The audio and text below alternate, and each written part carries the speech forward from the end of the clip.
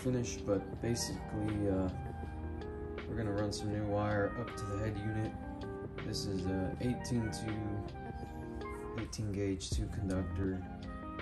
We have red and black, but we're gonna use red for the right 12 volt signal, and we're gonna use the black for the left turn hand signal. Or you can do vice versa, it doesn't matter as long as you know what color you're running to what. We're going to use some T-taps, that way we're not cutting the harness. It's the cleanest and safest way. I've already got it stripped here. It comes with a string, pull that string out. And this is just for my sake. I'm putting a little bit of heat shrink on the jacket just to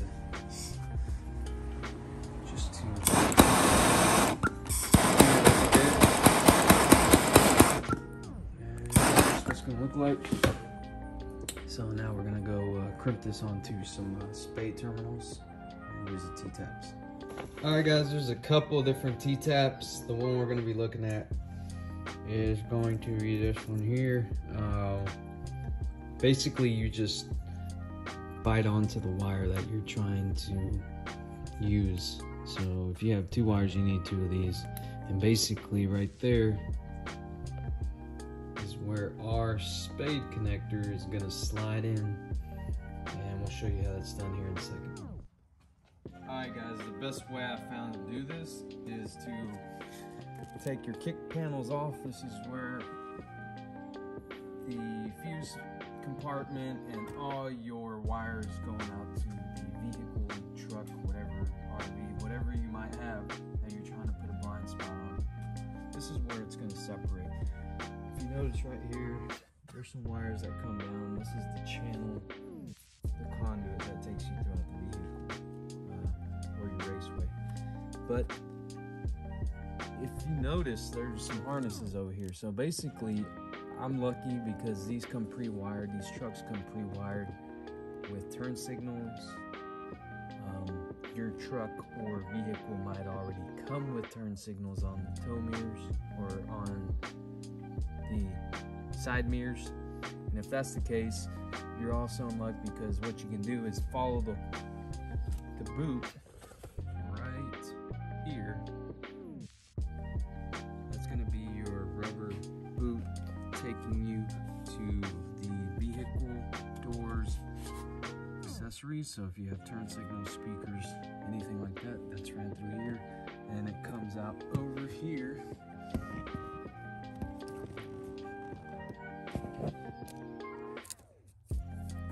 See right here, I've already ran the wiring into the doors, but the factory wiring is right here.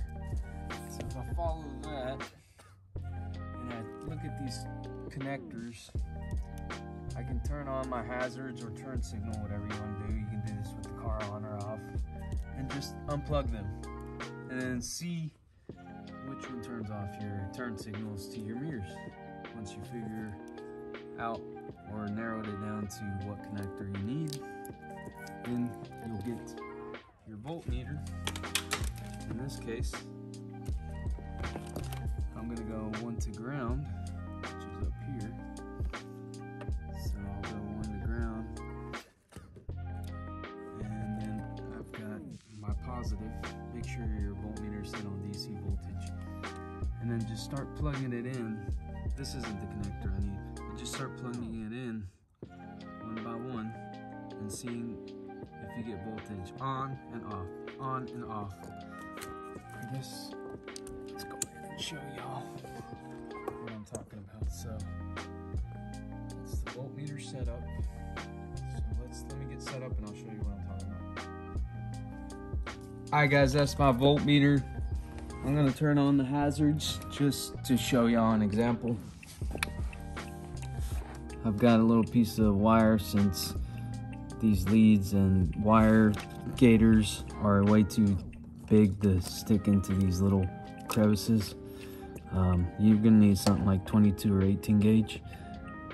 But if you look at the meter, make sure you're going just into one slot because you don't want to short anything out, so do them one by one. Take your time, be patient. Or you can look it up on one of the forums. But I've already established which ones I need. If you notice, look at the voltmeter. Okay, now I'm gonna turn them off. And if you want to get real specific, and this might not be on every vehicle, you might have to run a wire from each side to find out, you know, right and left. But luckily, I got right and left on the right side kick panel.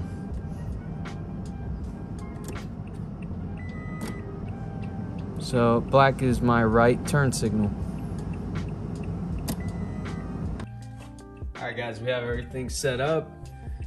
We tapped into the harness there. You have your spade that plugs into your T-tap, so it's two pieces. One thing is give it a few spins on the T-tap so you got good clean copper. Use some strippers if you need to, but don't cut the wire. Also make sure your spade terminal is actually sliding in. See how they're moved to the side? That's just how it is when you crimp it. I use some heat shrink, but you can actually just, you know, tape it up if that works for you, or if that's all you got. And then get your meter and test voltage and make sure that you're actually getting a good contact. There it is. Just keep moving. All right, now we're in the vehicle. So we're gonna take out the head unit. There's a couple things you're gonna need. You're gonna need a trim tool. This goes for any vehicle, unless you want to scratch and tear up your dash. I've already got a little bit of scuffing right here. That's got to get fixed. But if you wanted to make it worse, use a flathead screwdriver that's too fat for the little insert. So basically you need a trim tool. You're going to want to lay down a blanket, towel, sweater, whatever you got. You can take the shift knob out. I don't have to because I can work around it. I've done it so many times. You're gonna need a 10mm in this case, but whatever you need, make sure you get an extension. But chances are it's gonna be a 10mm or Phillips. Just make sure you have an extension so you can get deep in there. I use an impact. It's got an automatic setting to where you don't have to worry about over torquing stuff and stripping it out.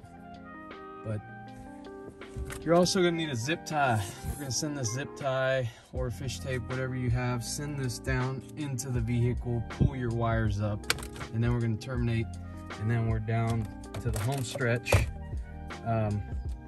But yeah, as you can see, this trim tool fits in these little gaps here. But that's not what we want. We want to pull this off first down here. If you need a flashlight, get a flashlight. Pull it off one by one. This trim tool is probably not strong enough for some of these. This is a small one. I've already taken this off a million times. Yeah, let's remove this part here. Once you've done this 10 times, it becomes very easy. Get your impact. There should be 4 bolts that are holding it in. 1, 2. When you're taking them out, take them out slowly because you don't want to drop them in there. Make sure it's on the socket. And make sure it's all the way out. Just like that. See, I lost it. If you got a magnetic socket, that's even better, but this is a deep non-magnetic socket. That's what you're looking for right there, being able to pull it out by yourself. Take these bolts, set them aside. You don't want them to scratch your screen. Remove the head unit. All right, now we're gonna feed this fish tape down here. And you're gonna wanna try to find the gap that takes you. Look at this rat's nest. This has to be all cleaned up. But I left it like this knowing that I had to come back. But here we go. There's a lot of wires in here, guys. This got to be like at least 200 wires. Look for your gap. I see my gap down there. I see other wires coming up from there actually.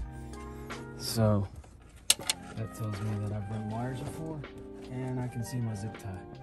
So let me get that tied on, pull it up, and then we'll start terminating. All right, once you've gotten your wire pulled, make sure everything's nice and neat. Nothing's in the way here. Make sure you pull your camera wire as well while you're in there. This is the camera extension wire. And it connects. This is the power and the signal right here. If you can notice, it's tied on my zip tie. So another thing is when you're tying it on with the tape, make sure you don't tug on the zip tie because then you'll lose it. RCA. I get all the wires random.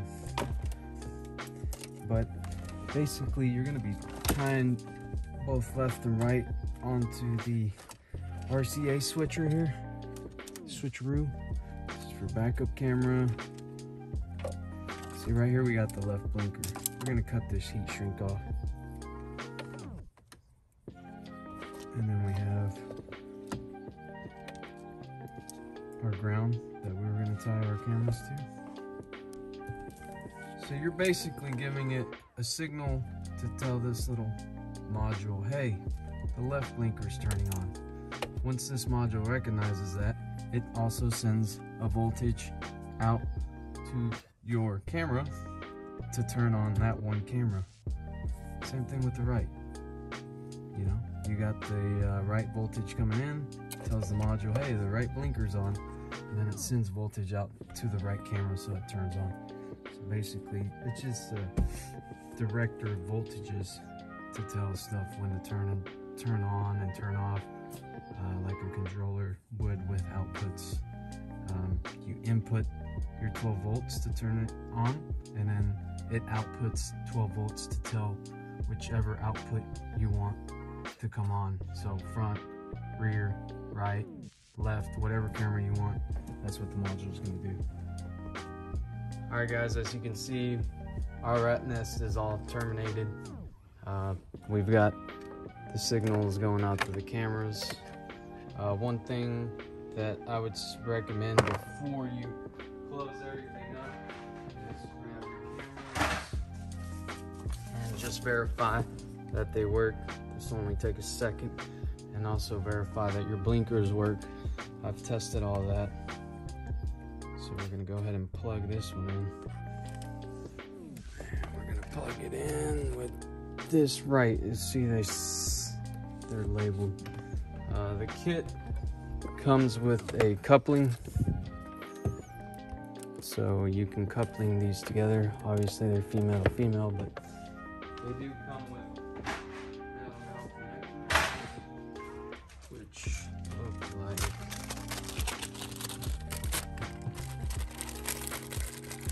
and make sure to use some twisted tape when you're done, but they basically look like this. So you can coupling these two turn signals together. And bada bing. So anyways, test your cameras, test your signals, make sure you don't have them backwards. You want the input to turn on the output. Go ahead and run your cables for your cameras while you're there, and you should be good to go. The next step is going to be actually installing the cameras on the mirrors. This is the scary part because you got to do some cutting on the OEM mirrors, as I am scared because they're tow mirrors and they're not cheap and they're the OEM ones, but if you do it right, you shouldn't have any issues. Alright guys, here we got the door disassembled again. Got the head unit back in. I will recommend when you get the head unit back in, before you button everything up, just make sure you've tested all your audio controls, your turn signals. Make sure everything's good before you close it up. Sometimes you cram everything back in there, it comes loose, or you know, something shorts out. So you just want to, instead of having to take everything loose again, go ahead and test it while you have it unbolted. Make sure everything's good. If everything's good, bolt it back. So down here, we've taken the door, we've taken the speaker out. We've sent our zip tie through here, our fish tape, taped it up really good. And a little trick that I like to do is lubing it up, get some WD-40 on there. And that'll make it a lot easier to pull and smoother. So definitely try that out. We'll get the wire pulled, everything buttoned up, and then we'll look at the mirrors.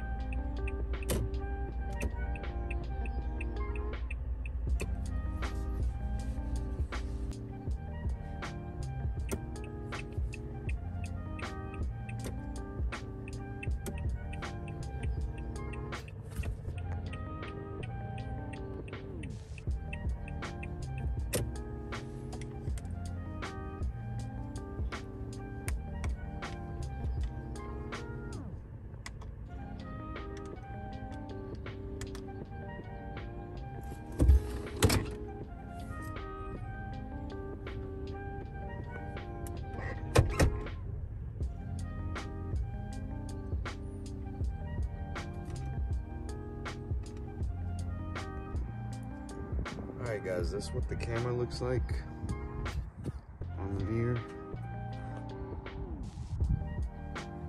There's different cameras out there, so you're gonna have to pick and choose what you want. I chose this one because it has an adhesive backing, something you can thread in.